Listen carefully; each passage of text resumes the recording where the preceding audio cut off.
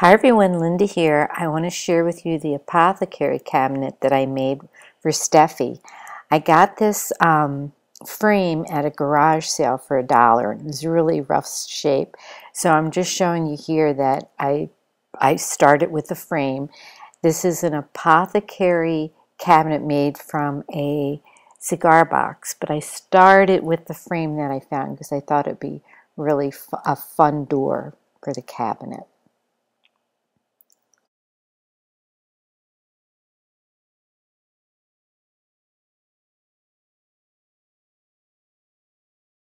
I'm getting carried away. I just wanted to make sure that you could still see it was started with a cardboard box.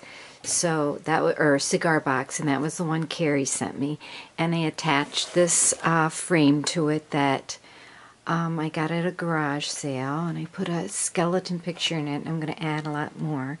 I made a drawer, and I don't want to shut this yet because I just put this magnet in here, and when I glued this paper on here, when I went to open it today, it had torn, so that's okay with me. I'm alright that it's torn. So I added a little block so I could put a magnet there, because there was a nail here, but I kept cutting myself on it, so I had to get rid of that.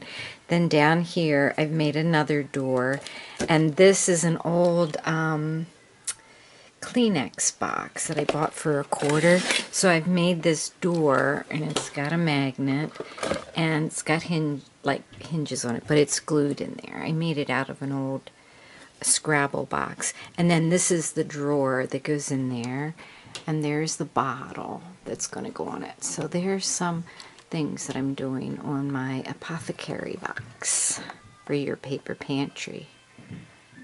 Here with you my Apothecary cabinet for Stephanie. Here it is. And let me tell you about it. Okay, so that's an old frame, and I showed you that old frame earlier when I was working on it. And then this is what I've done. There's a spider and a spider web and a foot and some skeletons and some pretty lace. I tore the paper. And there's a little jar that says boo, and a foot, and a skunk. Every good skeleton's got to have a skunk. Then this is how you open this door. So we'll pull that open. Well, let me just show you. Then down here, it's a scary cat and a spider. And then you'd pull this open. It's on a magnet. It's kind of hard to do one here. And then on the top, I have this spooky skeleton mug, and then I have one of my captured witches. Now those two I don't have glued down yet, so, and I have those there, and this big bottle of Old Crow embalming fluid. Well, actually it's not a liquid anymore, but it's rice and alcohol ink. And they're weighing it down because the frame would be really heavy. Oh, and this pretty boo thing was a postcard that I got last year from Marianne Kingsington. I'll put her name on the video. Isn't it cute? And then in the shelves we have, okay, so we have some green thumbs. It said green grubs, but I crossed it out and wrote thumbs, and I don't know if you can see it, but I made some little thumbs in there, and a little ghost, and a frog, and some eyeballs, and I made the eyeballs, and then just a couple more empty bottles there. And then it has part of a skeleton and a tag. Then I have pickled mice, and I made some mice in there. Bat wings, and I cut up some ribbon and knotted it and put it in there, but you really can't see it. And then that one says spider fangs. That one's filled with rice, but you can't see that either. And then this one says elixir. And then I have another bottle of eyeballs and the Old Crow.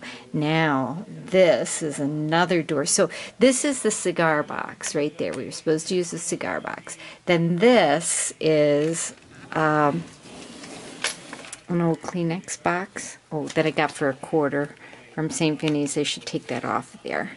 But that's what I use for the base. And then here is how you open it.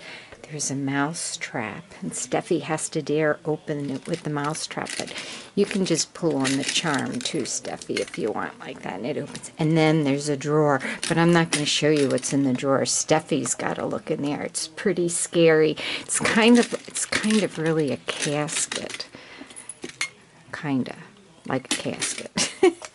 Anyway, so there is my apothecary cabinet for Stephie at Little Red Wagon. Stephie, I had so much fun working on this. I worked on it for like a week, and every day I'd come down and think, ooh, I want to use that. Ooh, I want to use that. And I used lots of things from other people. I know I used something from Louise. I can't remember what it was. Oh, some of the pins. There's a pin here, in there, and this is a pin from one of the pin swaps.